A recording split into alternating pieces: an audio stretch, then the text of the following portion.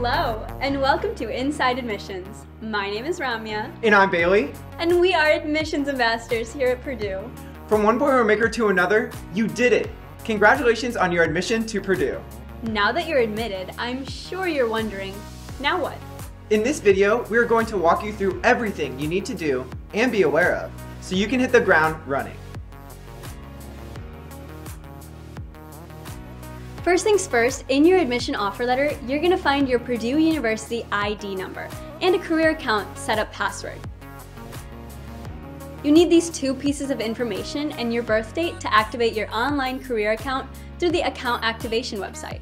During the account activation process, you'll also set up your purdue.edu email. We recommend not forwarding your Purdue email to your personal email. Emails from important Purdue offices can get caught in your personal email spam filters. Once you've set up your career account, you'll use your login information to access your My Purdue portal online at mypurdue.purdue.edu. We know you're familiar with your other application portal, where you checked your application status and found your admission letter. But now you'll have also this second portal, where you will conduct most of your business with the university from now on. This includes viewing financial aid information, future course schedules, and the new student task list that you will use to check off all your next steps once you're ready to commit to Purdue. So, bookmark it, explore it, and get familiar with it. If you have trouble with your career account setup, send us an email at admissions@purdue.edu. Visiting is a great way to determine if Purdue is the right fit for you. So now is a great time to experience Purdue University. This could be in the form of an in-person campus tour, event, or through any of our virtual experiences. Take the campus tour from the comfort of your couch. Speak to our students and hear their take on life at Purdue. Or get an up-close look at Purdue's facilities, faculty, and classes. A variety of visit opportunities await you, so visit admissions.purdue.edu/visit to explore all of the options. You should use this time to learn about your options for housing. Students interested in on-campus housing in university residences should visit the housing website for more information about availability and contracting.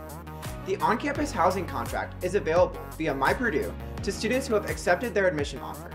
To increase your chances of receiving your preferred on-campus housing, you are encouraged to submit your contract by April 15th.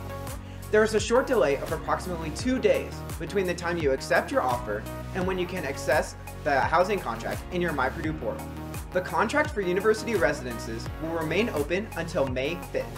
If you sign a contract after April 15th, it is more likely you will be placed in non-traditional housing. If you want to be part of a learning community, now is the time to research your options. Learning communities are communities of students with similar academic interests, recreational interests, or revolve around a central theme. These communities connect students of different academic backgrounds with others who share the same interests. Each learning community has its own requirements, so check them out. The priority deadline to apply is April 15th, so don't miss it. If you are interested in applying to a learning community, you still have to fill out a housing contract. We know that college is an investment, so navigating how you will pay for Purdue is an important step. If you haven't already, you'll want to submit the free application for federal student aid, or the FAFSA for short. When you submit the FAFSA by April 15th, you will get priority consideration for federal, state, and university financial aid. Once you have submitted, be sure to promptly respond to any requests from the Division of Financial Aid for more information. Generally, international undergraduate students are not eligible for financial aid and scholarships. Financial aid award notices will begin sending in early March. For a more detailed timeline, tips, and things to think about, be sure to check out our video on paying for Purdue.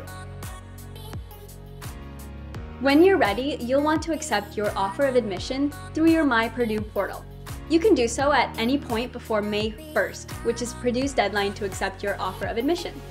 A non-refundable deposit is required at the time you accept. If you were also offered admission to the Honors College, you must accept your Honors College offer by May 5th.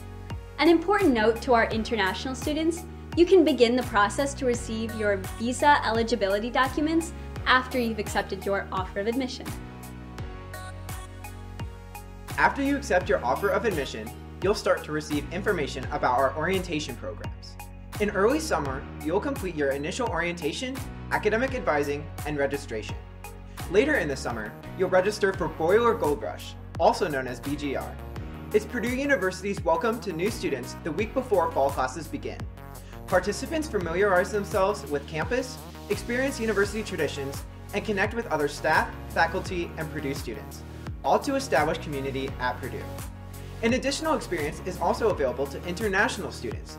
Boiler Gold Rush International, or BGRI, is a program that supports the transition, adjustment, and acculturation of international students and other students who have significant experience living abroad.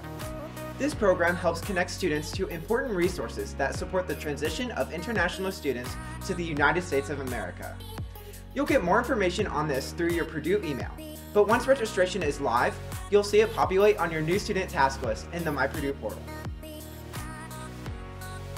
Students who have established credit for a Purdue math class via AP, IB, transfer, or dual credit are typically placed into an appropriate math class in their first semester based on that credit.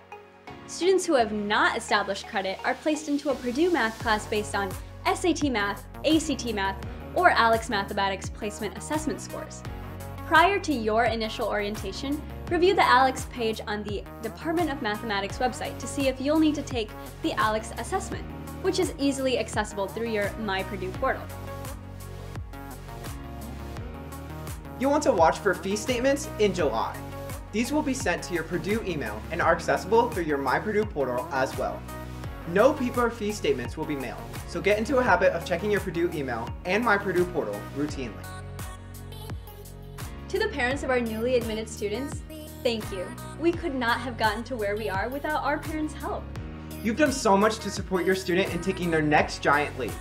Whether this is your first student going off to college or your last, we know this transitional time can be challenging. That's why we recommend joining the Parent Facebook group. It's a super helpful community of Purdue staff and local families. You can get any and all of your questions answered here, as well as find a support network to help you get through the exciting and sometimes scary times ahead. And that's that. We know it can sound like a lot, but you have plenty of time to take care of these items. Your My Purdue portal will be instrumental in guiding you through the process. And if you encounter any questions, we're just a call or email away. We know you'll hear it a lot, but again, congratulations on your offer of admission to Purdue University. Boiler up, and hammer down. and thanks for watching.